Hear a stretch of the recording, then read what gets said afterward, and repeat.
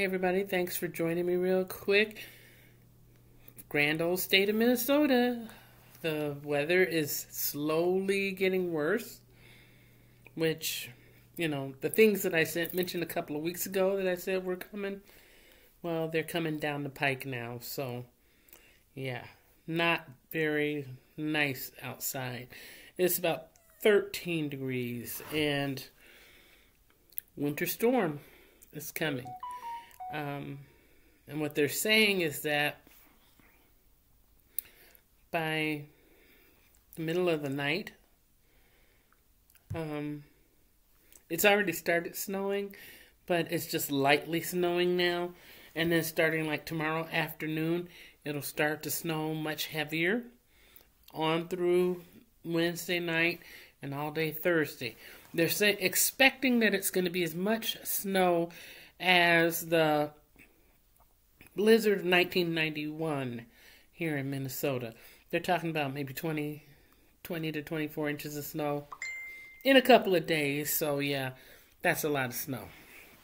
So, for us here or wherever you are, if you're going through anything similar in any kind of way, or you want to just be prepped for if something similar happens in your area, here's some things that you need to do.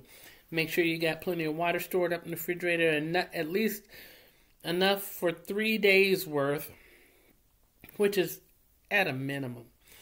So depending on how many people there are in your household, if you were saying drinking like a gallon of water, having a gallon of water per day per person, and multiply that times however many people are in the household. If it's 2 people, 2 times 3 is 6, do the math. So I have plenty of water in the fridge or stored up. I don't care if you have the bottled water from the store or if you're chugging it out of the sink and putting it into those containers and putting it in your fridge. Make sure you have enough water. If you have any medical devices that require electricity, like CPAP, BiPAP machine, nebulizer, oxygen, or whatever you may have that might require a little bit extra energy overnight, you want to make sure that you have that, a way of having some energy. And I've done several videos on different systems to use for backup energy, quote unquote, kind of like a generator, small like a lunchbox, much more affordable, especially for folks like me that live in a multi-family housing unit. If you're in an apartment, a condo, a townhouse, a twin home, a duplex, you may not have the same opportunities as someone that just owns a big old massive land and a house, but you can still make it work. So try to make sure you have something in place for yourself. And if you're using something like a CPAP machine or whatever that needs distilled water, I hope you got at least an extra jug of distilled water put away. That's something that you just need to be prepared for in advance. It's not the last minute go-to, if you get what I'm saying. If you drive a vehicle, you want to make sure you have what you need in the vehicle. Not just a brush for the windows and the scraper for the windows. You want to have a blanket or something in the trunk. You want to have maybe a small bag of the cheap kitty litter that you can get from the dollar store. And I know Dollar Tree does carry that small cheap bag. Why you'd have that is because if you hit a muddy or a snowy patch or icy patch, you can take some of that and sprinkle down and be able to run your tires over that so you can get enough traction to get out of the mess that you're in. You may want to have a small shovel or something, or some kind of shovel that you can carry in the trunk of your car in case you need it. Granola bar, so you have something that you can chew on if necessary. If you're stuck somewhere and you got a shelter in place in that vehicle, you want to have something that you can take a bite out of and be able to still have some energy if that's, an issue. Wear your snow pants if you have them. If you don't have snow pants, carry an extra pair of sweatpants or fleece pants or whatever. Have an extra scarf and hat and gloves or whatever in the trunk, but also dress appropriately, dressing in the layers like I did that video last winter, about dressing in layers and about how important that is so that you don't freeze. And then some people, worry about what am I going to do if the roads are like stupid bad and really crazy and I can't get here to there, I can't go to work or whatever. First, you want to make sure you have all that stuff taken care of for your vehicle and stuff taken care of for your home, like having a flashlight or hand-cranked flashlight or radio is always a nice option if you have that. If you don't have that, work with what you got. Have your supplies all together and know where those supplies are. Have things that you can prepare to eat if the power goes out. And have a manual can opener because they do come in handy. So have enough blankets, have everything layered up, lined up, prepared. And I've mentioned before about being stuck in the blizzard when I was in Ohio, and it was me and my sisters and my mom and my mom's friend, and when people come to visit and their visit ends up rolling into the blizzard time, then we're all stuck together and you got to work together. And if you don't have enough blankets, then you start grabbing all those clothes that don't fit anymore and sewing them together. Old t-shirts or stuff that you were ready to throw away. That stuff is still good. There's still some value and some use in that. Turn that thing into a quilt. Sew them things together.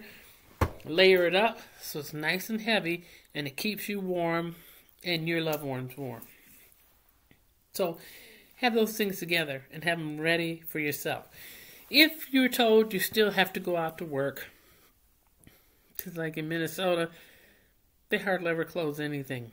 If they're closing stuff, it means it's pretty significant. And the fact that this is expected to be like the Halloween blizzard in 1991, there is a possibility that there's a lot of workplaces that will close.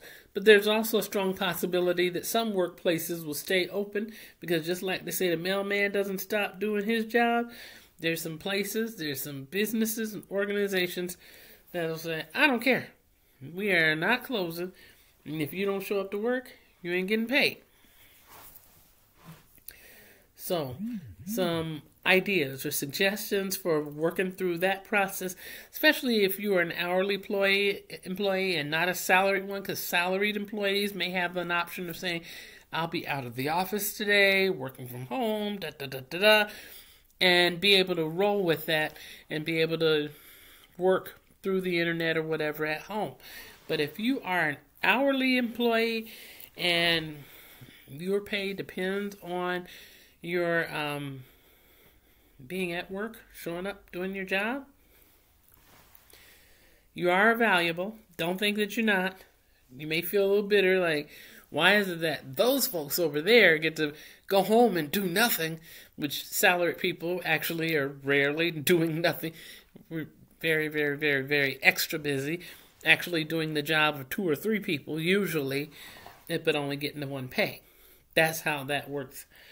And even if they are home, believe me, they still got work to do, and they're playing catch up, typing away rapidly, making phone calls, and can do Zoom and Skype meetings and all that jazz. But if you're an hourly employee and you're expected to be at work, but the roads and everything are terrible like they're predicting for here,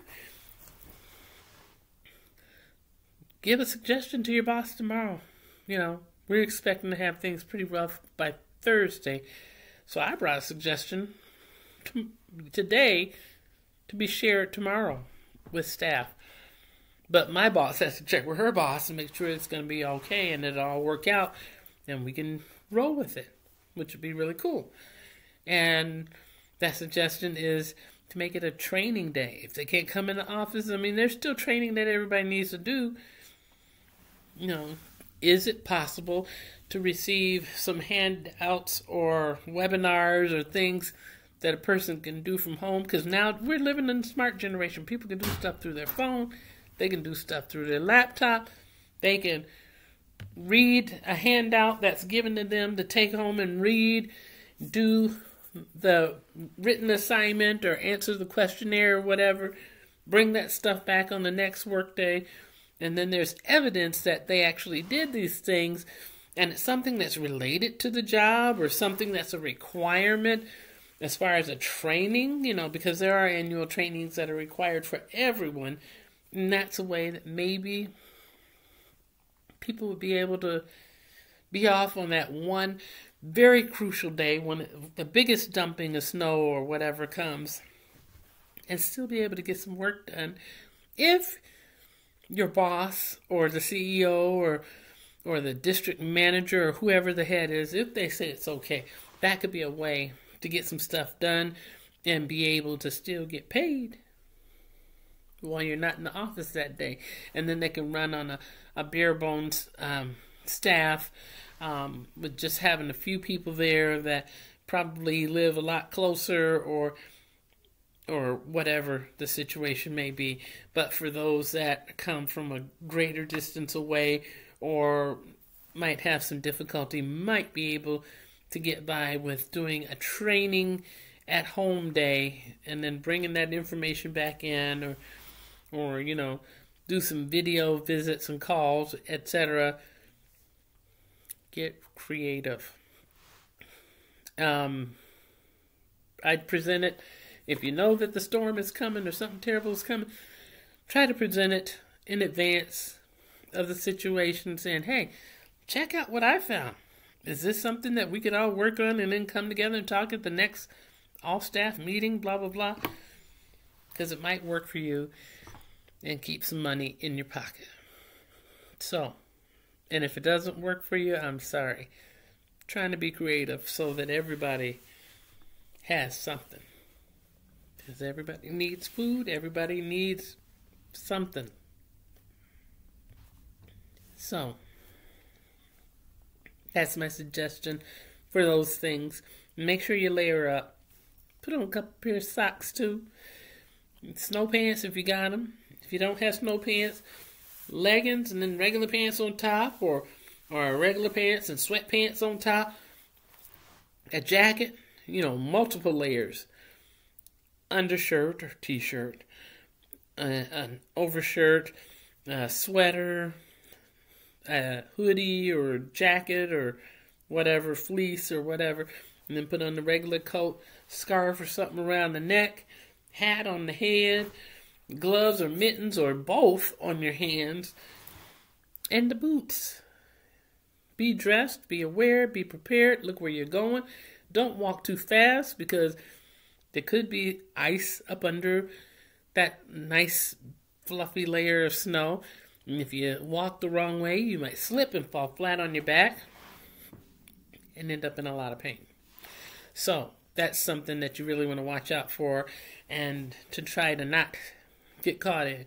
But when you're going out, carry your backpack or lunch bag or whatever, even if it's just like a little teeny tiny whatever.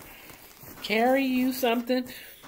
Throw a piece of fruit or two in there, or carry you a sandwich, or if you got a can of soup or something, then put you a can opener in there too. Make sure you got a spoon or a bowl or a cup or whatever. I try to keep that kind of stuff at work. But carry the essentials of what you need, including a bottle of water or an empty bottle that you can fill with water when you get to work, provided that there's no issues with pipes bursting or anything because it's stupidly cold. That's another thing. When it gets like really crazy cold outside, your pipes can burst. Some people may be cleaning, working on their place. Oh, I'm feeling so good, cleaning everything up. Open the window, let a nice, cool, fresh breeze in to get the funk out of the place. Not a good idea in the winter. In Minnesota anyway, because it's so dang cold that it could cause pipes to burst. And if you live in a multifamily housing unit, like an apartment building, condo, townhouse, or whatever, if you're opening those windows and it's 13 degrees outside and that wind is coming in and you're just thinking, woo, it's a little chilly, but I'm getting it so that it's fresh and refreshing in here and it smells better and everything is nice and wonderful. You have a high percentage of a possibility of your pipes bursting. Not only your pipes bursting, but the whole stack. Meaning, if there's somebody that lives above you, somebody that lives beneath you, it could mess up that entire stack. And when the pipes burst, there's water everywhere, and that means nobody has water to flush the toilet or wash their face or drink or eat, prepare meals or anything. Because all of that would be ruined and would have to be turned off, from the main water supply, which means you'll be in a tough situation for quite a while, and it'll be expensive for that to be repaired. Just something to think about. So I hope you're aware. I hope you're prepared. I hope you've got your stuff together. If you're thinking, man, I'm not feeling this crazy bad weather coming on, what am I going to do? What am I going to eat? Try to have your stuff together now.